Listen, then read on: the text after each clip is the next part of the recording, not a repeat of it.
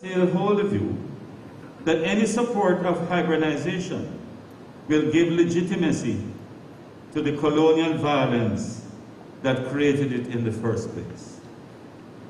Notwithstanding the caution implied in these observations, the challenge to find a balance between difference and sameness, the local and the global, is one that must be pursued if Anglicanism is to be received as the liberating voice of the gospel message. Caribbean scholars have put forward the theory that the experience of colonization and slavery was never a one-way encounter, as it allowed the slaves to develop new discourses of meaning that incorporated both the experiences of the master and that of the African roots. Edward Brathwaite, for example, in his early work on Jamaica as a Creole society, emphasizes the survival, even under the most potent oppression, of the distinctive aspects of the culture of the African slave. He writes, and allow me, it's a longish quote what he said. Even more important for an understanding of Jamaican development during this period was the process of creolization, which is a way of seeing the society not in terms of white and black, master and slave, in separate nuclear units, but as a contributory part of a whole. To see Jamaica, or the West Indies generally, as a slave society is as much a falsification of reality as the scene of the island as a naval station or as an enormous sugar factory. Here in Jamaica, fixed with the dehumanizing institution of slavery, where two cultures of people having to adapt themselves to a new environment and to each other, the friction created by this was cruel, but it was also creative. I go on in this lecture, and I will omit some of the references, but there are other scholars like Michael Dash who hold the same kind of position. And in fact, the Anglican Church, because of its hybrid nature, is sociologically placed to create that kind of out of many oneness that a Creole society, in the case of Brathwaite, he was pretty disappointed because the white planters did not, in fact, embrace the vision of creating a true Creole society within the Caribbean. The idea of hybridization and Creolization, therefore, must be taken seriously by the CPWI, and I've given two reasons for this. Because in the first place, both hybridization and Creolization describe fully the inner creative response of a displaced people to the brutal consequences of slavery and colonialism, and what led to the creative experience of Caribbean culture, expressed in our attitudes, our values, and in our patterns of belief. Out of this cultural hybridity emerged an indigenous religion, like, for example, the Rastafarians. Say what you wish about the role of indigenous religions. They provided the former colonized and now marginalized people of the Caribbean with a place where their identity can be affirmed. Cartwright Davis and Noel Erskine, two Caribbean theologians serving in North America, argue that Caribbean churches have done very little to change the symbols in our worship, and therefore the image people have of the God they serve. I quote, "Nothing that the people say and heard bore any relationship to how they lived. Thus there was a radical discontinuity between what was sacred and blessed by the churches and what was indigenous to the people." So many may argue that changes did take place when the governing structure of our local churches was no longer controlled from the missionary headquarters. In fairness, most Christian denominations, even those that were established as part of the hegemonic design of Europe, have since the 1960s made deliberate effort to shed their foreignness and to embrace a prophetic witness that is relevant to Caribbean people. The point is, much more needs to be done in developing a Caribbean Christian identity, as well as a theological and biblical hermeneutics that can help to inform and promote that identity. So let me say something about theology and context, and I try to do that in summary form. See, theology is always challenged by finding a balance between the universal and the local. That means understanding the various cultural contexts in which the gospel must be proclaimed in word and deed. The refusal of the Jewish Christian Paul to submit to the Gentile Christian to circumcision, as found in Acts chapter 15, is an expression of this acknowledgement of the other. As the gospel moved from Jerusalem to Athens, Paul had to account for the alternative knowledge system Christianity encountered in Greek culture. This acknowledgement of the stranger is a quality that characterized Jesus' own ministry, as reflected in many of his parables. The question is, what led to the suspicion of those hermeneutical tools of Paul and of Jesus that so clearly affirmed the compassionate acceptance of the stranger by the one who is culturally different? When the church began equating the universal mission entrusted to it with the kingdom of God, it began adopting a hermeneutics of assimilation. That is to say, the universality of the message became a major feature in silencing the possibility of the local culture to sing the Lord's song in its own language. Today, there are signs of new consciousness emerging in the theology of mission. An example of this was demonstrated over a decade ago by the Mission Commission of the Anglican Communion in their report to the Anglican Consultative Council meeting in Edinburgh, Scotland, in September 1999. While acknowledging the fundamental unity of the gospel, the Commission rejected any idea that should mean the colonization of difference within the local culture. All mission, the report stated, is done in a particular setting, that is the context. So although there is a fundamental unity to the good news, it is shaped by the great diversity of places, times, and cultures in which we live, proclaim, and embody. Theologians in a post-colonial culture are affirmed by these developments and began embracing the same rules as those observed by Paul, who demonstrated inclusiveness on matters pertaining to customs that are merely peripheral to core belief.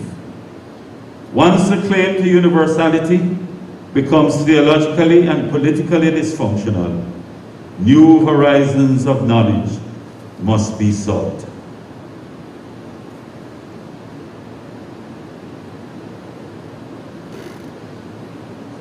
I go on to look at the whole matter of tradition and whether in fact tradition is something that is more of an adjective than a noun, because it functions in a way that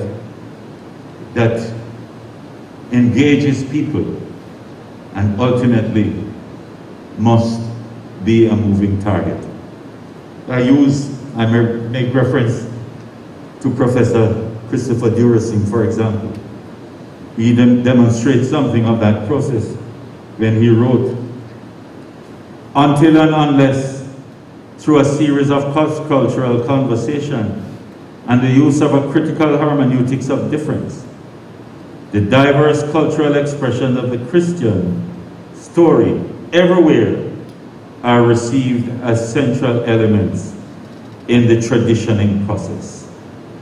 We will not be liberated from a past which remains essentially European, nor can we receive the stories of the good news in Christ in every new and multifaceted ways relevant to our times." Durasing's use of the word traditioning is deliberate, as it is an attempt to rediscover the dynamic process of handing down the story of God's presence in Christ. As the story is handed down to different peoples, and as people witness to this apostolic dynamic, the meaning of the story received in its fullness, the fullness of the Christian story that is continually built up through the ever-moving traditioning process. A new Catholic experience now emerges. There are 4 priorities for a renewed commitment to Anglicanism's future witness to the Church in the province of the West Indies, which I'd just like briefly to share with you in my conclusion. First of all, our theological institutions, namely Codrington College and the United Theological College, must be prepared to engage in serious dialogue with social scientists and professionals in other disciplines. For example, critical social theory has proven to be a worthy companion to theology, thereby contributing significantly to its prophetic imagination. It can equally serve Caribbean theology well. When the Church lives with the notion of an inevitability of history, it is not likely to do anything to facilitate change. Scholars like Hegel and Marx perceive history differently. They claim within the eye of history lay a whirlwind of social contradictions and struggle. We know that from our own experience. And it is to these social contradictions that the Old Testament prophets spoke and to which the gospel of Christ urges us to speak today. The gospel itself cannot liberate systems of injustice that have been eroding the moral and social fabric of the society for decades. For that to happen, Christian men and women will have to engage the gospel in dialogue with other partners. William Temple, a former Archbishop of Canterbury, would insist that one cannot hope to pray authentically unless he or she has the Bible in one hand and the newspaper in the other. This is precisely so, because theology is public theology. Today, Christians must be encouraged to read the Bible with a critical eye for justice, and that must mean paying attention to our social scientists and commentators who can help us to ask the deep questions that occupy the mind and hearts of our people. The well-being of our country involves not just the development of the physical infrastructure, but the measure by which the society is able to guarantee some reasonable standards of living for its members. When that possibility is disabled by the imposed conditionalities of lending institutions, including our local banks, then the entire well-being of the people is undermined. Theology must assist the ordinary reader of Scripture to interrogate the important issues of the day, and in the name of justice, speak the truth to power. Secondly, we must develop new ways of reading the Bible.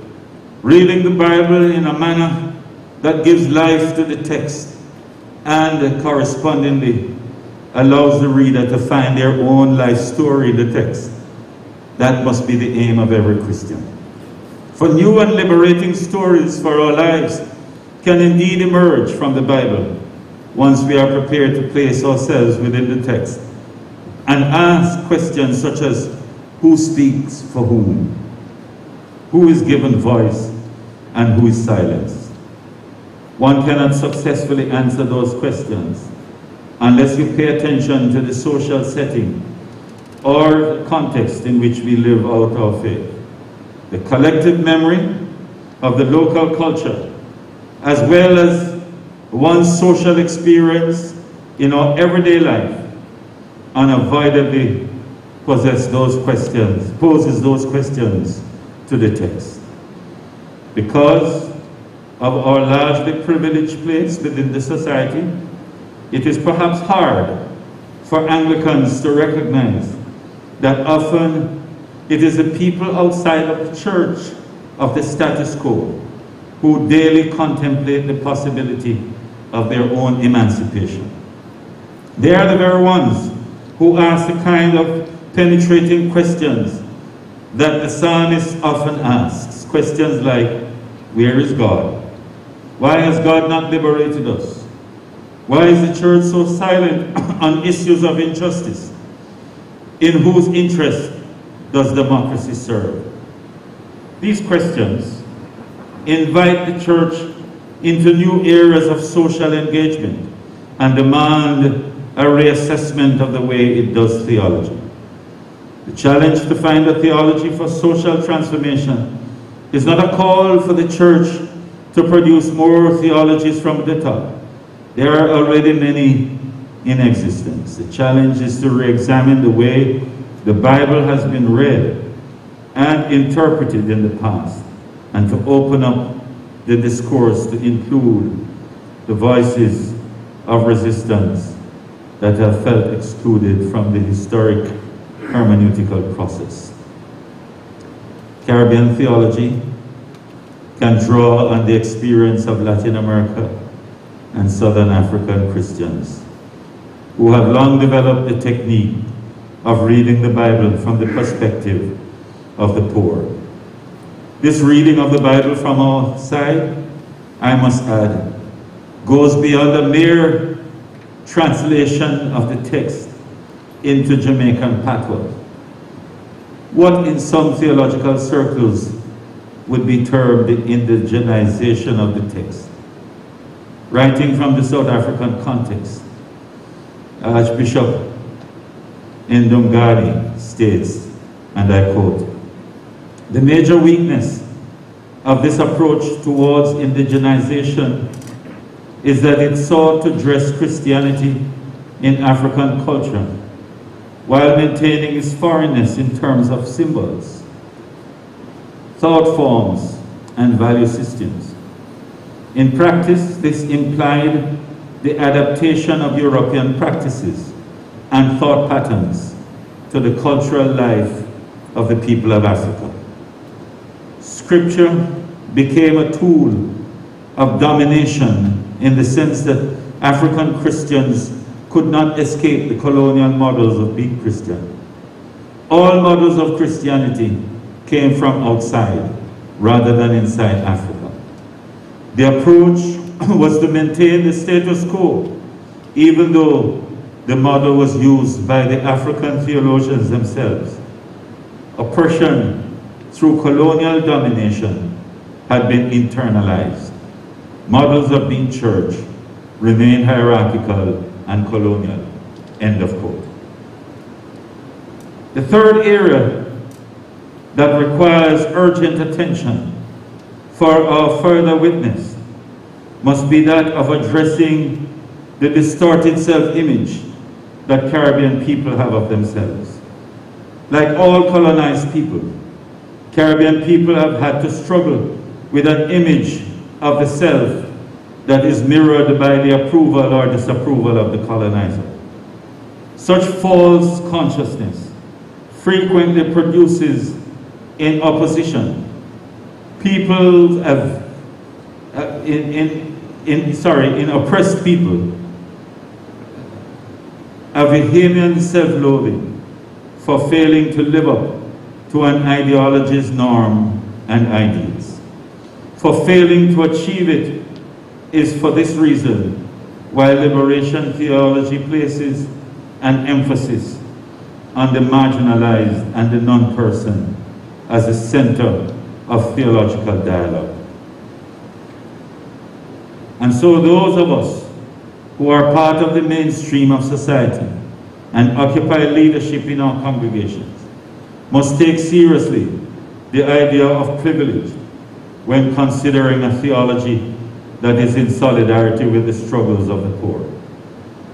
Sharon Welch makes a very valid point when she observed that the temptation to despair and so give up on any idea that society can change takes on a peculiar meaning for the middle class. Not that the poor are immune from despair and cynicism, but the despair of the affluent, the despair of the middle class, has a particular tone. It is easier to give up on long-term social change when one is comfortable in the present, when one has options. It is despair cushioned by privilege and grounded in privilege. And I should add entitlement. These words strike at the heart of the difficulty in moving forward with a theological narrative that gives priority to the struggle of a people. It is not sufficient to know what is wrong with the social order.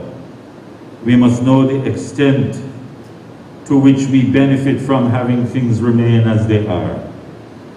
Until Anglican leaders are willing to claim our own social location, we will never be able to acknowledge our own complicity with a system that makes one group benefit to the disadvantage of others. Making that acknowledgement would be a major first step in working towards a theological hermeneutic that would be socially transforming for Caribbean society. And this leads to the fourth area of priority for Anglicanism's further witness in these Caribbean lands. This is to say, a willingness to embrace our social and cultural context as the medium through which the gospel is communicated and received. This sounds so basic, it hardly needs repeating. And yet, the fact is, because the one sharing the same goals, sharing the message is often from a different place and likely does not share the same goals as the listener, different conclusions are drawn from the communicated event. Take, for example, the base ecclesia communities in Latin America and South Africa. There, emphasis is given to the receiver of the message and not to the speaker. In Bible study, for example, the critical question is not what the text says, but what the text means for the reader. As a result, local people are constructing their own theology. On the other hand, the one sharing the story is often preoccupied with the integrity of the message, while the hearer has a preoccupation with identity, context, and what is taking place in his or her life at the moment. If Caribbean theology is to affirm context, then it must be willing to embrace a dialogue with and within the culture and the context as the basic methodological tools. If we believe that God continues God's work outside the visible church, then Caribbean theology cannot ignore what Idris Hammond calls the many non-church ways in which the reality of God is communicated, experienced, and expressed in our culture. These non-church ways makes up who and what we are as Caribbean people. Indigenous religions like Rastafarianism long discovered this, and because of this, they have been able to capture the imagination of the people. Would that the mainline churches of the Caribbean could place their scholarly tradition to the service of that endeavor. The prospects of that happening awaits us. Despite the perception of many that Anglican identity remains a mirror of the colonial enterprise, and despite there have been moments when the Anglican Church kept itself aloof from the Caribbean cultural zone within which it functions, it nevertheless possesses the gifts that must complete the unfinished task of devising a mission, a missiology free from the hegemonic categories that have informed the way we read Scripture and live out the gospel. Lamin Sanneh, an African theologian, in his book Translating the Message, argues that despite the prominence of hierarchical structures and its complicity with colonialism, Christianity affirmed the local culture as a worthy medium for the transmission of the message of the true and living God. The very success of Christianity during the first centuries of its existence was because of its effective translation from one culture into another, so that it could become identified with its new location. This was affirmed at the Triennial Synod of the Church in the province of the West Indies, held in Barbados in 2015. Dr. Anna Perkins, in addressing the Synod, suggested that the Anglican Church in the Caribbean has been gifted with a strange kind of obligation. Strange because, notwithstanding our colonial legacy, Caribbean people are assured of the presence and engagement of the Anglican Church in their lives. Indeed, the Church continues to be the center of life in many villages and rural communities across the region. The priests and members of the vestry are respected and relied on for many things.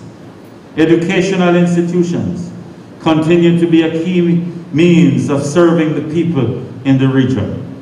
This is because the gifted presence of the Church in the province of the West Indies is far from passive. Caribbean Anglicans recognize the relationship between their presence, the presence of others, and the real presence of Christ lay bare in the Eucharist. Such engagement is a public sign of the Church's commitment to the well-being of the world and the discovery of the kingdom in the midst of the places where we are all present. Anglicans can't help but be engaged within the life of the community, because built within Anglican self-understanding are the theological tools necessary to promote the kind of transformation that is urgently needed in our region and for which I am advocating. So, in the furthering of the witness of Anglicanism in our region, our most urgent and important imperative must be consistent with our commitment to demonstrate in multiple and creative ways that the will of God is bringing life to all, and to bring it in all of its fullness in every aspect of our society. That is the commitment that shaped the ministry and work of our beloved Archbishop Gomez. Ours is the task to recommit ourselves to finding a theological model that is open to the full participation of everyone within the interpretive process of hearing what God is saying through Scripture in these our Caribbean islands. When Christian mission becomes open to such a witness through the movement of the Spirit of Christ, all are transformed and enriched. Archbishop Gomez, Karen, may God continue to bless you in your ministry, because indeed the work is not yet finished. Bless you.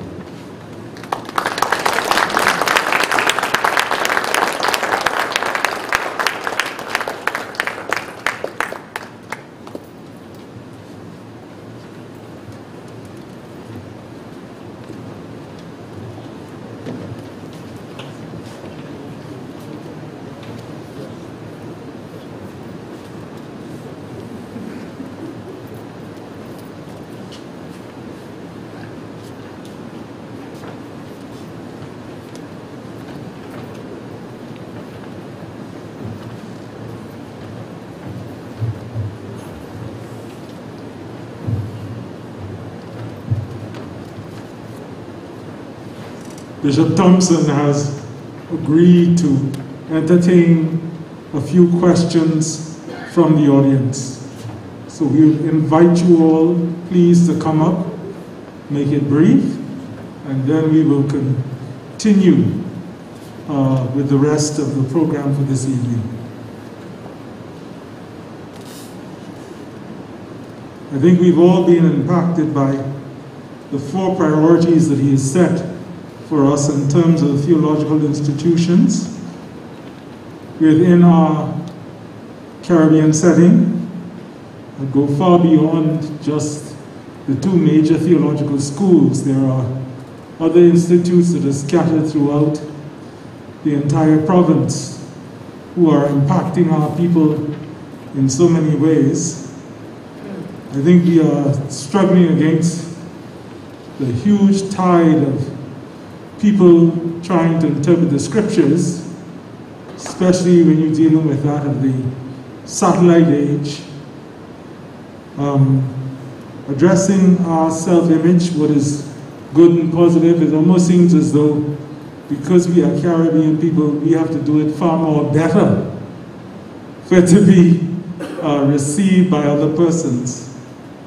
And the last point that he talked about, a willingness to embrace social and cultural context so that we're able to make the necessary blend. Bishop, I want to ask a question just to get the questions going. Normally when I talk about us in the Caribbean, I talk about a blending that takes place. We are made up of so many cultures, so many peoples, so many religions. Are we to embrace that as a sort of blending of the way forward so that we're able to allow Anglicanism to be broad enough to incorporate much of what we see around us? Because I think some people are terrified of seeing any kind of change, terrified of anybody altering even the words in the prayer book or changing the order of the Mass. Just want you to comment on it, please.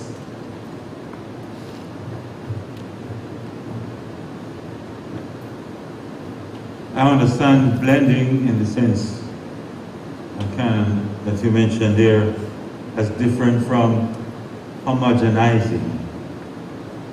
And sometimes when we speak about blending and bringing together a society that, yes, of multiple voices and multiple differences is at some point there is a cost that is involved, and the more dominant voice is the one that assumes what the rules of that engagement will be. You know, we had a synod, Archbishop Gregory, if you recall, I think it was the 2020 synod, which had to be postponed because of COVID. And I was tasked, if you recall, to make contact with a dance hall artist who could actually come and dialogue with Anglican voices, theologically. And I must share with you, there was one person who I thought would have, I mean, he's a university graduate, and I think he had the language and the skill sets to participate in that. And his agent would not allow him to have that conversation with the church. And I suspect because she felt that something would be lost in the process. And so what is happening with many of our societies, here in the Bahamas, but I know in Jamaica, is that we are shouting at one another and we are really not engaging, because there is a fear that by doing that, something is going to be lost in the process. We are celebrating this year the 60th anniversary of our independence. Our national motto is, out of many, one people. And it's sad to say that we are at a point when we have to critically look at that, because the creolization that I spoke of in my paper, we have really failed, because we are not prepared as a society really to engage with each other, not in an homogeneous way where everybody will lose what they bring into the relationship, but that we acknowledge indeed that we are many, we are different, and in that difference we can find our oneness. That's the challenge. And I do feel, as I have said, because of the very nature of Anglicanism, founded and established on the basis of those differences, that we have within us the tools to promote a oneness without being homogenized.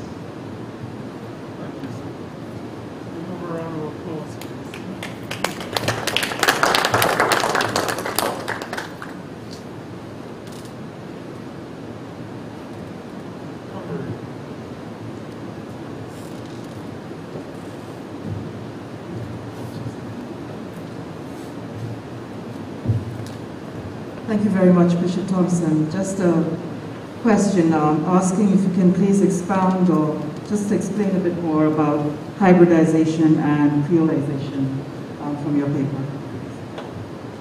And how we can, I guess, use it how in our context. Well, you know,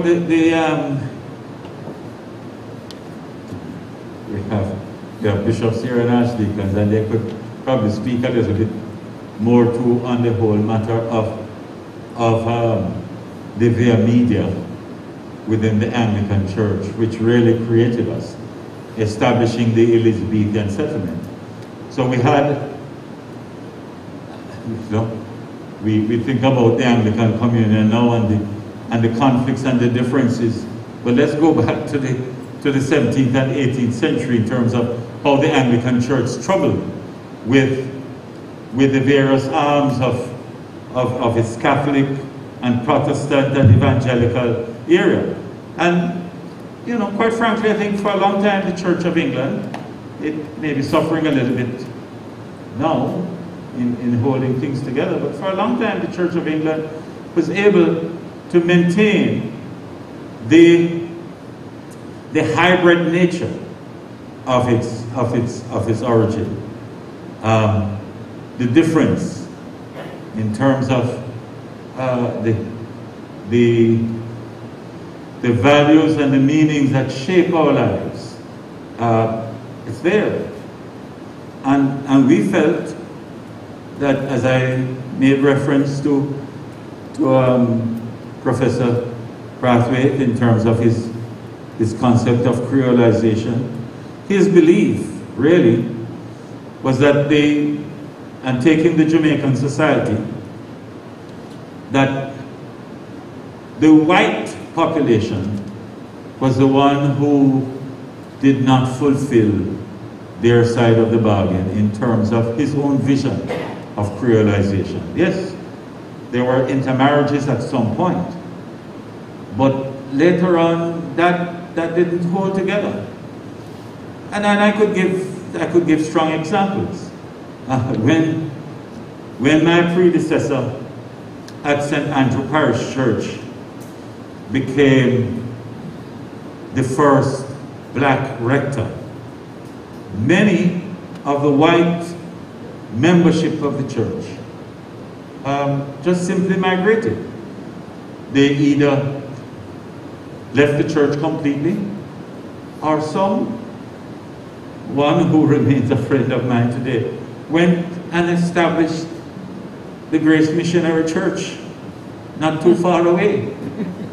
And you still find that struggle continues, where they don't feel comfortable to be present, to be in fellowship with you.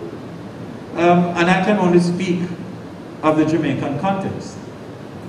There are homes in which Charmaine and I, as two black persons, leaders within the community, will be welcome, but the only other blacks that would be present in that home or at a function would be the servants. Now, this is not something that we highlight or talk about in the society, but it is there and it glares you in the face. So the whole matter of a Creole society, as Eddie Brathwaite had spoken of and written of, didn't arrive. And the vision of our national motto, out of many one, is still something that is eluding us as a society.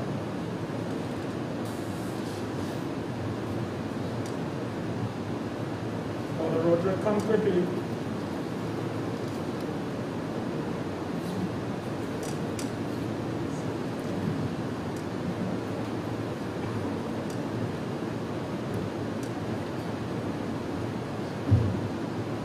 Thank you very much, Bishop. Thank you so much. A very good presentation indeed.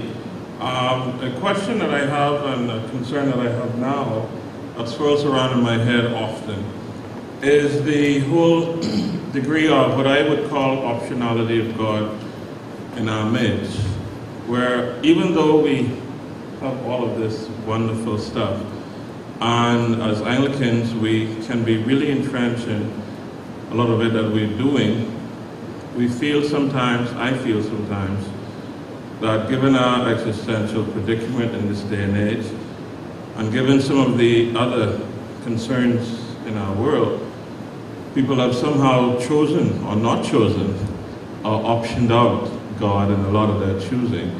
How do we as church, and how do you see us, I don't want to say enticing, but how do we again make appealing this church and its message, and how do we ensure that Anglicanism as it is become that thing that speaks to this overall optionalization, I would say, of God, just so that God can once again be seen relevant. I think a lot of what was said here, if not all, very rich, very good stuff. If this was a bowl, it would be a lovely bowl of food, but sometimes we don't get people to come to the table to taste it. So how do you see the overall optionality of God as a concern by myself?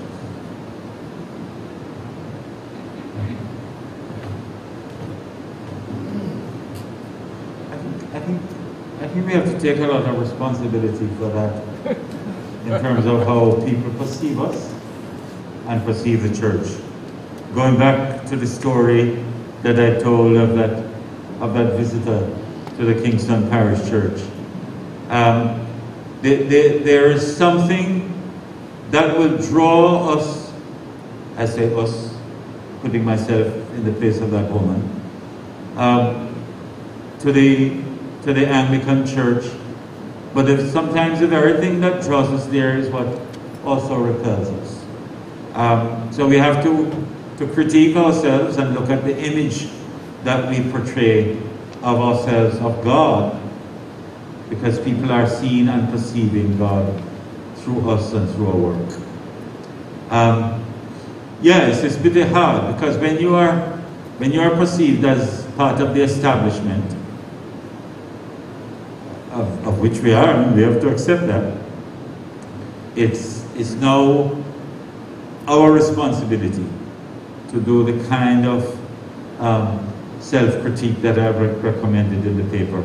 And in fact, I will be handing the paper to His Grace the Archbishop and to the Diocesan Bishop, and if they choose to have it circulated to the clergy, sure, I would be very, very happy to do that. My wife doesn't like when I stand up and speak too long, so I had to do some surgical work while I was proceeding, because I got the impression that I know it's a lecture, it's not a sermon, so you are here to be attentive, and I thank you for that. But I didn't want to abuse you too much, so I've had to reduce what I prepared, but I will leave that with the Archbishop. Bishop, as someone who has had the opportunity to go to so many of the dioceses within our province, this journey has really been enriched by certain experiences.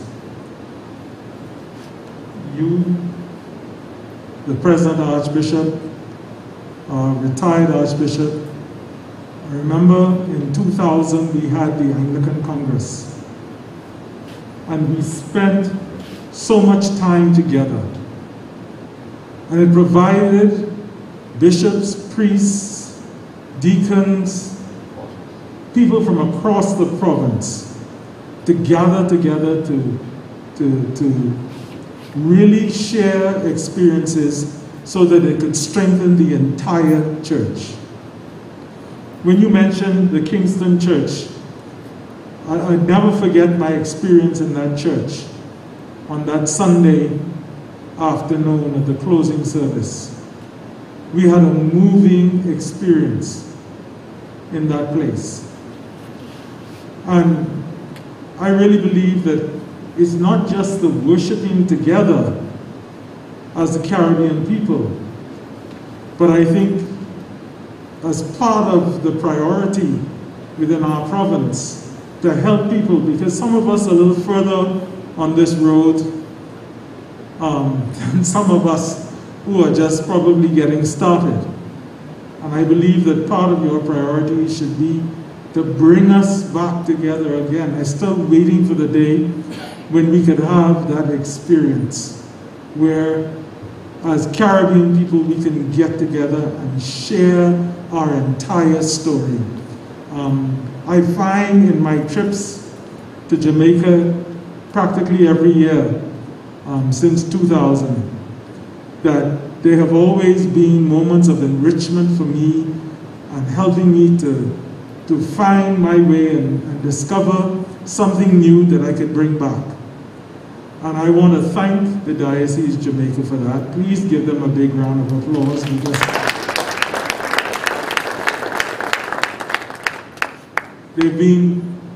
their healing conferences have been really meaningful to me. And I think that's the reason why we got them started here in the Bahamas. I believe that this is a grand opportunity to add to that priority list our togetherness. Because we can't do this by ourselves. We need the help of each other to get where God wants us to go.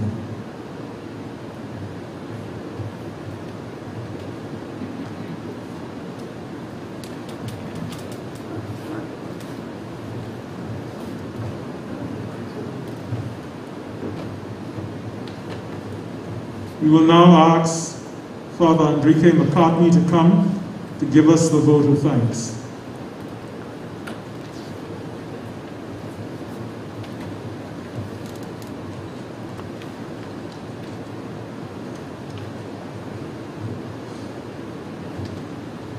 It is an honor to offer a vote of thanks on this occasion of the Golden Jubilee Lecture and the 50th anniversary of the consecration of Archbishop Gomez in our St. John's College facility. On behalf of our diocesan bishop, Bishop Leish Boyd, our dear Archbishop Drexel Gomez, and the entire diocesan family, I wish to thank you, Bishop Robert Thompson. I'm very grateful to you, Bishop Thompson, for sharing your insightful words with us in today's lecture.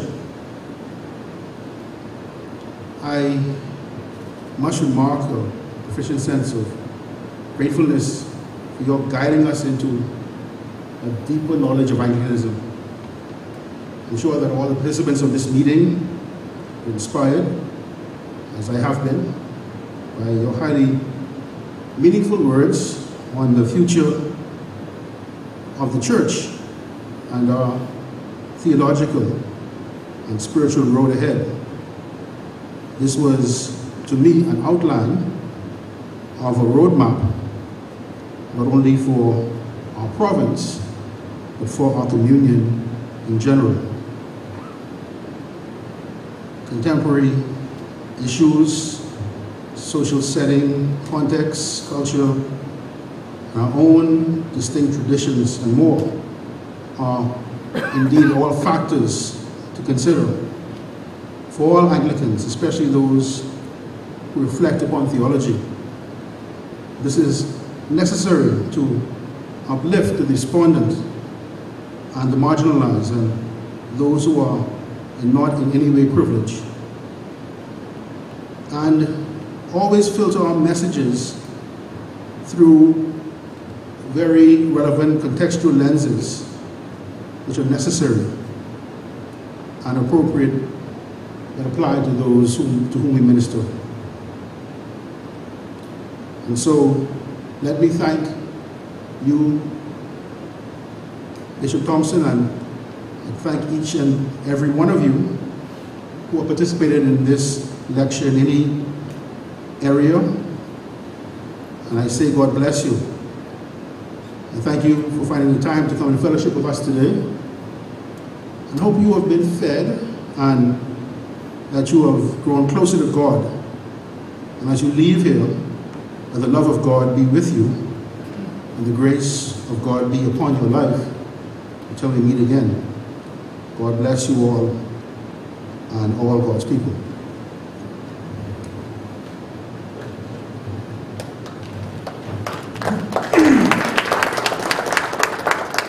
I will just ask you to please stand so we can receive His grace. The Most Reverend Drexel Wellington Gomez, who will come to give brief remarks and a benediction.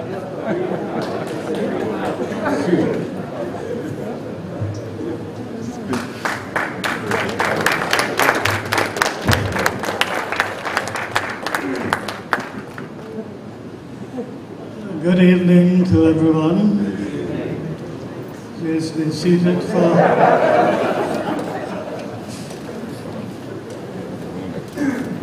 I first met Bishop Thompson when I was bishop in Barbados, and he was, I think, in his final year at UTC. He came to Barbados with a friend who was a fellow colleague at UTC, Anthony Jemmett, was a Barbadian ordiner and studying at, not at Codrington, but studying at UTC. And we had the privilege of having Robert as our guest at Bishop's Court. And that was the beginning of a friendship that has lasted for many, many years, and which Carol and I have cherished, and I've had the opportunity of sharing fellowship at their residence in Jamaica on, I suppose, more occasions than Charmaine wishes to remember. But it has always been a privilege, and we have enjoyed that relationship. I know you all want to get home, so I promise to be very brief. And I want to thank Robert for helping us who are interested in the understanding of Anglicanism and also of appreciation, the challenge that we have as Anglicans to not only understand our identity and who we are, but also cherishing it and working to see to it that it continues under God's grace and guidance for the future. I'm reminded of what a saying that Father Rule would like very much, because he likes saying Latin. we are, as the saying is, in via sed non in patria. We are on the journey in via, but we haven't yet arrived at the homeland. But we as Anglicans are on that journey in which we are seeking to be faithful to the God who calls us and who commissions us to proclaim his gospel and to live it, because so often the proclamation of his gospel has simply been proclamation, and there hasn't been much effort in living it, in incarnating it in the lives and interactions of the persons who claim to be part of the proclamation, either those proclaiming or those who are receiving it. But I thought that Robert's lecture tonight challenges us as something that I first encountered as a statement by Father Richard Borkham, who was a famous Anglican theologian, who was, for most of his ministry, was at Cambridge. But in one of his earlier writings, he said that we have the challenge of communicating the gospel as something that is a given, but we can only interpret it if we understand and appreciate the context in which it has been given. That to really proclaim the gospel, you have to be able to not only know who the people are, to know the context that Bishop Thompson mentioned so often, to know the context, but you have to know the situations, the people, the culture, the circumstances. If you don't have that knowledge of where you are, what you are about, then you can't really receive the gospel. And certainly you can't really proclaim it. And so part of our exercise has to be taking our context seriously. We all are aware of the fact that colonialism never attempted to do that. Colonialism imposed a reality and structures upon us, never took us seriously. And if we are to really appreciate what God is trying to do with us and to us, we have to pay more attention to our context. And as a church, our pattern has attempted to be taking what we have received, passing it on, but not stopping to see how this is being received and what it is saying about who we are and what our culture and what our realities really are. Some years ago I read a commentary on the parable of the prodigal son, or really the parable of the man who had two sons. And the whole commentary was showing how the message of the parable is received in different ways. And what struck me, but one of the rather the writer of the commentary is saying he had spoken to people in several different contexts. There were some who focused on the father and his tremendous overcoming love, some who focused on the repentant son, and then some who focused on the elder brother who refused to be involved, and who said they saw in all of these persons projections of how we live in the church. But there was one African group that commented on the gospel, on the parable, in a totally unexpected way for me. The leader of this group said the thing for her, it's a woman making the presentation, she said, the thing for her about the parable was, in these words, no one gave him anything. That is, when the son who had wasted the substance of the father's gift, when he was alone and among those who had nothing, the marginalized and the underprivileged, no one gave him anything. And she said that for her, the gospel enabled her to transcend her reality because she lived in a community in which that was the prevailing attitude of the community. People were selfish and only concerned about it, so they weren't concerned about what was happening to other people. And so she could identify with this young man, not so much with his sinfulness, his behavior, but the fact that in his position, no one paid attention to him. And when we are engaging our context and understanding our realities, we would take each member and pay attention to each member and also be more responsive to the situations in which we live and not to be so judgmental as the older brother was. And all of these various negativities exist in our culture, and if the gospel is to really be transformative in the context, we must be holistic. And Anglicanism, to me, as I think Robert gave a good picture of that, is that the ingredients of Anglicanism are the ingredients, I believe, that God wants to use for bringing the world to the place where God wants it to become. Unity, diversity, and synthesis are what we as Anglicans represent.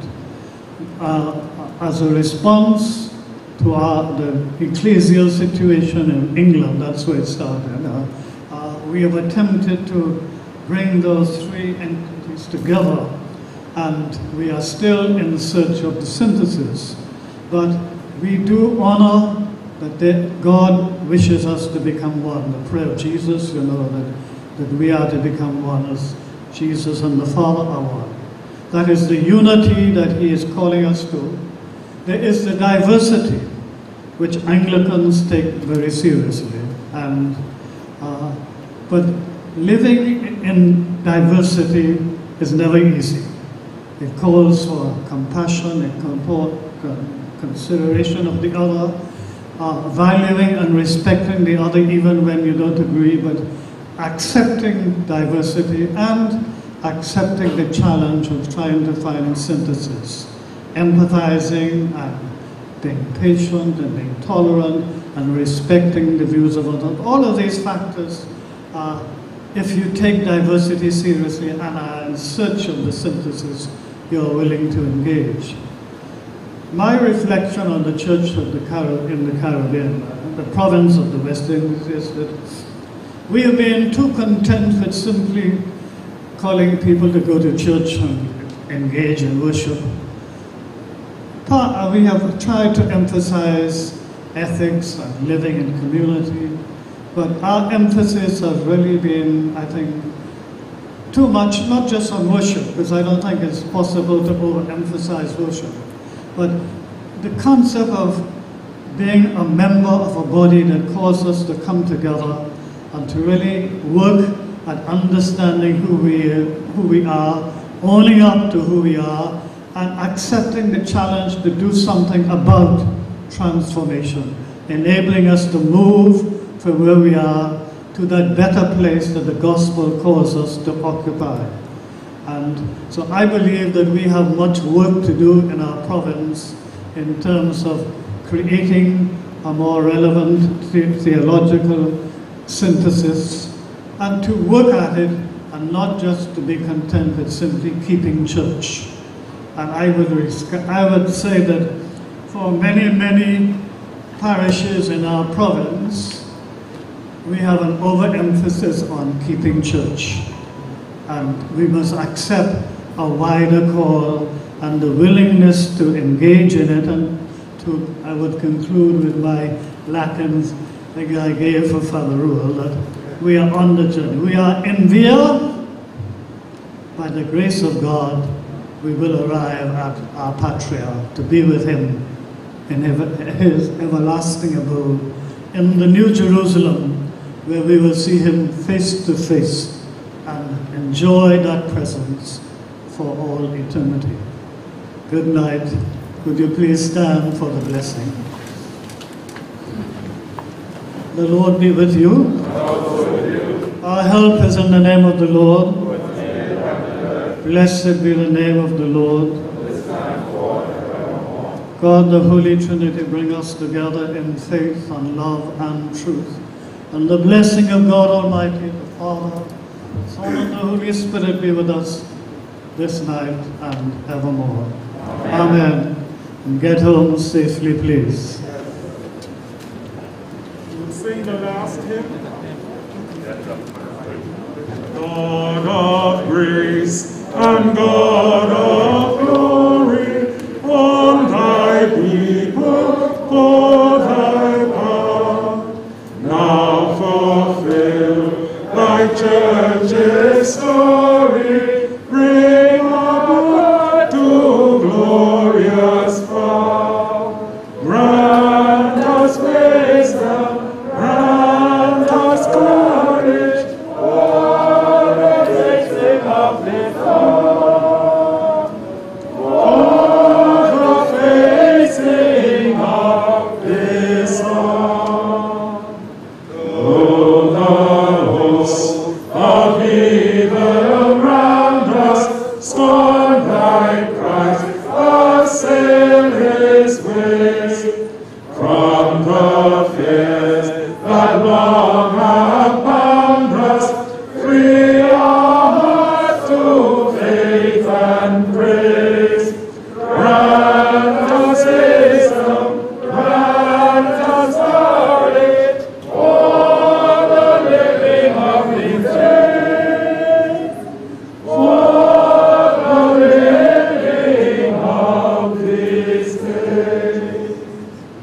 Show thy children touring madness, bend upright to thy control.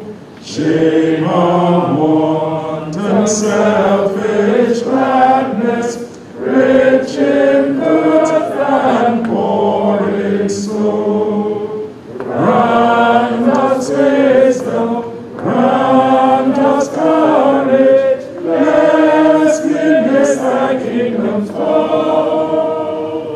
Lest we miss thy kingdom's goal. Set our feet on lofty places, gird our lives that they may be honored with all Christ's high graces, in the fight to set men free. Grant us wisdom, grant us courage, that we fear not man nor thee. That we fear not man nor thee. Good evening, everyone.